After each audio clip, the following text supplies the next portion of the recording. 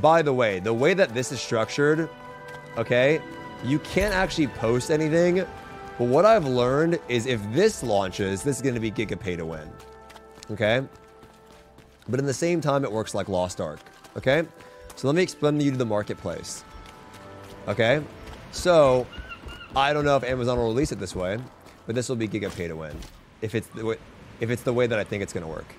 Not the season pass, not the cash shop, really. But you see this. Unless there's another way to get this, this is the cash shop currency, right? And these are players posting their items for cash shop currency. So you make an item and you post it, you get cash shop currency from a player that bought cash shop currency. No, not fions, literal cash shop, royal crystals. So if you craft something or make it, you can post it for cash shop currency. And then that person gets your cash shop currency and can buy things in the cash shop, and you, with the cash shop currency, get it. Right?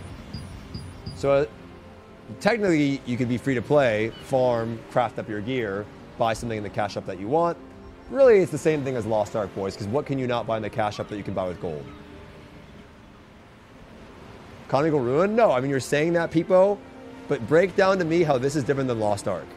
The Dorito exchange. Yeah, these are the golden Doritos. Because in the cash shop, there's nothing. I don't know. I don't know if this is the only way that it works, but this is from what I understand so far.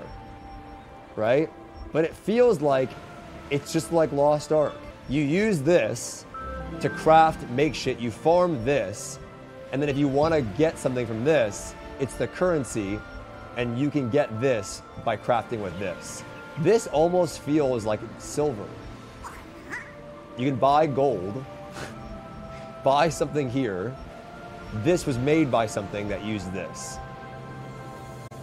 You know what I mean? It looks like it's gonna be Giga Pay to Win.